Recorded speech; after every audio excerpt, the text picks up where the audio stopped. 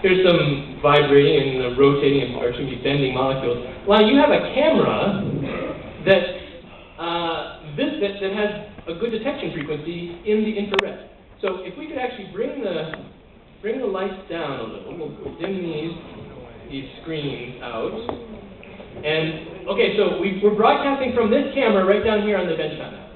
And you can see it's dark in here, and it doesn't have it has visible frequencies also. But Lonnie has this flashlight. And if I turn on this flashlight and point it out at you guys, nobody sees it, right? But look at this. If I turn it around here, look at that. It's here, Lonnie, I gotta get in this. It's an infrared flashlight.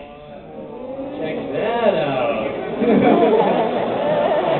You can't see it, but we can detect it there. That is totally cool.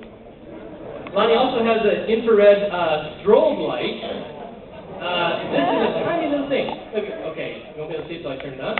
A tiny little thing, and I can hook it to this 9-volt battery. And when I do, look at that.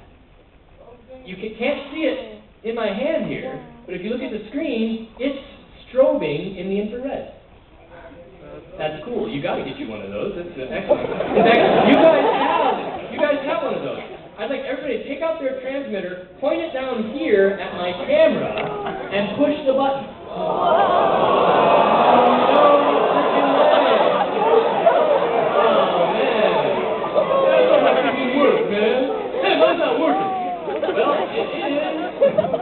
They are just infrared flashlights. That's what remote control devices are.